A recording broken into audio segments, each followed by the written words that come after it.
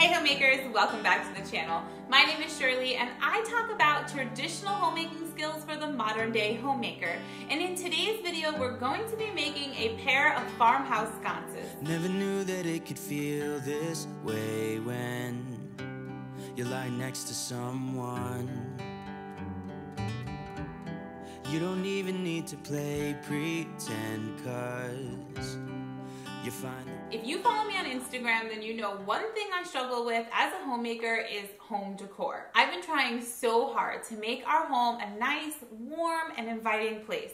So when my friend Natalie from Design to the Nines and her co-host Jessica from Measure and Mix invited me to do their Girls Can Use Power Tools Challenge, I knew God was giving me the opportunity to step outside of my comfort zone. The power tool part, that was easy. It was trying to come up with a way to use them in the design world. A while back, I saw some sconces on Etsy that were at $58, and I was not about to pay that price. So I figured this was the perfect opportunity for me to try to recreate them for this challenge. I'm so happy with the way that these turned out, and the best part is I paid less than $10. Once you're done watching my video, I invite you to check out Natalie and Jessica's video, as well as all of the other talented ladies, by clicking the playlist in the description box. All right, let's get started with the tutorial. The first thing you're gonna need are 2 pieces of wood measuring 14 by 5.5. I used Poplar board and it was only a little over $2 for a huge piece. I don't have an electric saw, so I had Home Depot cut mine down to size. The wood is gonna have rough edges and blunt sides, so take your power sander and give it a good sanding on all sides.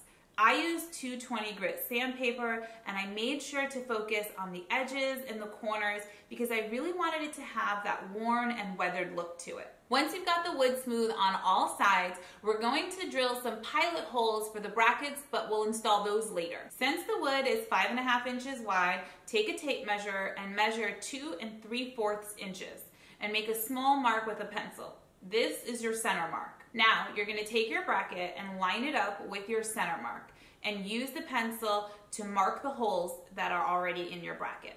Next, you wanna make sure that your drill bit will not go all the way through your wood. And this way, you'll make sure that you're not gonna damage your work surface.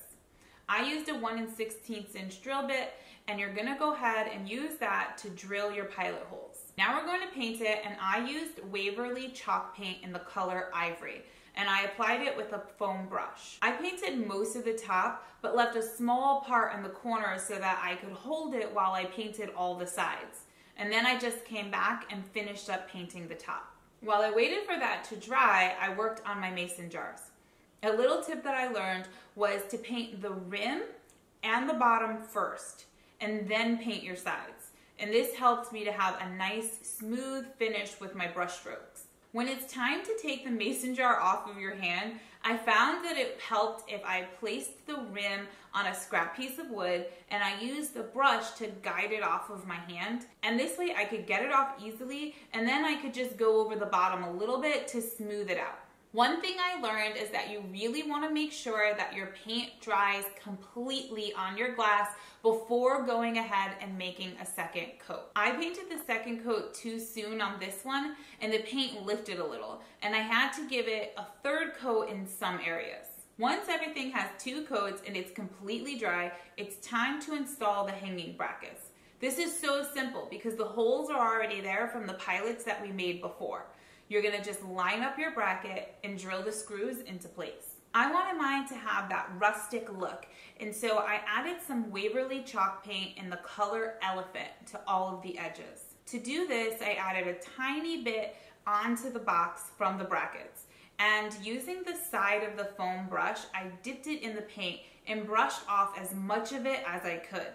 Then I just lightly ran the brush along the edge.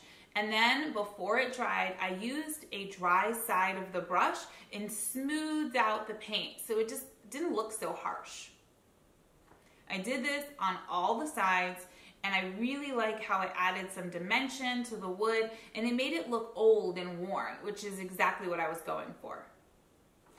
Then I got my mason jars and I used my nail to give the mason jars that weathered look. This was surprisingly easy. I've seen this before and I always thought it was so much harder to accomplish than it really was. This was really, really simple. I just used my nail to scrape the paint from the part of the jar that I didn't want there anymore. Now we're gonna add the jute to the top of the mason jar so that we can hang it. I bought mine from Walmart because it's nice and thick and it holds to the jar really well. But I know that they have some twine at Dollar Tree if you're interested in grabbing it from there. So what you're gonna do is cut a piece that's 23.5 inches long. On one side of the mason jar, put a bit of hot glue. Line up the jute with the bottom of the jar and secure the jute in place where you put your hot glue. Then just do the same thing to the other side. When you're done with that, tuck that piece of jute inside the jar so it stays out of your way. This is gonna help later. Starting from the back, put another dot of hot glue and secure another piece of twine. I wrapped mine 3 times and I secured it each time with a dot of glue in the back. When you're done, cut off the excess and glue that down as well. Now it's time to secure the hanging piece. Make a knot with the 2 pieces of jute. I made 2 knots for extra security, and then I glued it down so that it can really hold the weight of the jar, and I just repeated the same thing on the other side. Add a little bow to the front and you are almost done. For the greenery, I used 1 sprig of boxwood from Walmart for each jar. And there you have it, an Etsy dupe for a fraction of the cost. Let me show you how the finished product looks on my wall. I love this hanging in my living room and it was so easy to make. I'm thinking about actually making some of these as Christmas gifts. I didn't think that I would find that someone who's as honest as you are.